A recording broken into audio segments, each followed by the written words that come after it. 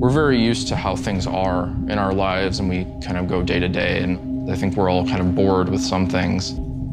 It's just nice to be surprised and kind of just experience the unexpected. Our story could exist, at least in its themes, with normal humans, but it'd be much funnier with Dad as an octopus.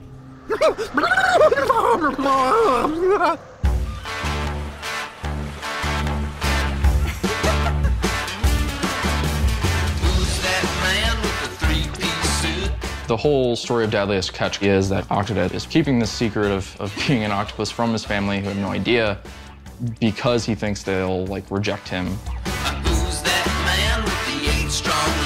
The fun part of it is it's these mundane situations, but they're made crazy because you're an octopus and you have no bones and you cause disaster wherever you exist. I mean, it's incredibly weird compared to everything else. Had you played Octodad before? Yeah, I'm one of the developers of it. Young Horses, we are about 9 people now. We're all from DePaul University here in Chicago, where we graduated pretty recently. It's just crazy that, we got out of school, we started making this silly game, and people like it. I have no idea why. We were a finalist in the Independent Games Festival, and that ended up kind of gaining some traction in the press, and so it was like, oh, okay, this thing has legs. When we're all together, it's like a terrible shining force of Shining force? Yeah, it's like in Power Rangers, when all the Zords come together and they make one big Zord, and if that Zord made a bunch of fart jokes, that's what it's like when we're all together. This is a major sex scene in our game. You have to mate male and female kelp spores. When they both combine in the ball hole. It's a soil plot. We decided to be independent, and then we just kind of started making it. With this, since we're a small enough team, everything we're doing is us. Chris and Octodad have the same butt. Just kidding. Octodad has no butt. I guess I don't have a butt. That's why we're here as a team. Yes. So Octodad is all of us in our own little ways.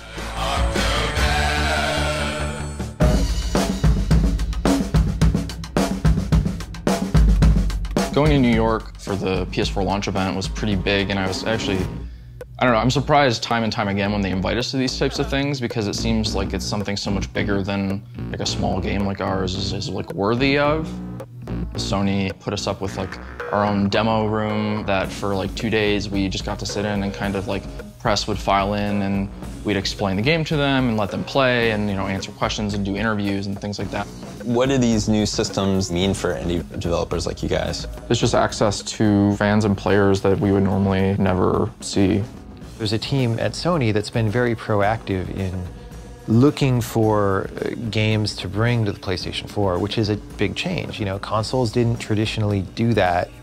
You usually kind of had to knock hard on their door, but they're actually coming out and looking for this stuff. A lot of times the way that we come across content is somebody just tweeting at us, and then we're like, oh, let's check that out. Or we're looking at competitions that are running, or we go into these little shows, whether it's a, Indiecade in LA, or there's also an Indiecade in New York, meeting with the developers, find out what they're about, and they're just popping over the laptops and be like, why don't you check this out? Getting that kind of exposure for a team as small as ours with no real marketing budget is pretty amazing. I have a search tag for Octodad, which has exploded as far as people talking about it compared to when we were first starting. I love fan art, and I keep it in a big archive. The game's not even out yet, and we're already getting fan content, people excited, and it's going to be insane once we do come out. Our relationship with Sony has been that they're very supportive of us, and it's just kind of do your thing. When do I wake up? When does this dream turn out not to be real? I hope it's an Oz-style thing where we're looking at everybody in the bed and it's just all of us, and they're like, you were there, and you were there. There's an octopus man, and you just start screaming. Octodad's the Pixar version of Breaking Bad. Instead of cooking meth, he's secretly an octopus. He cares about his family, but they can never know.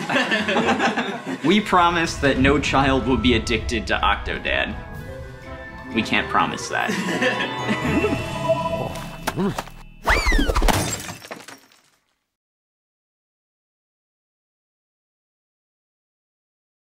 テーション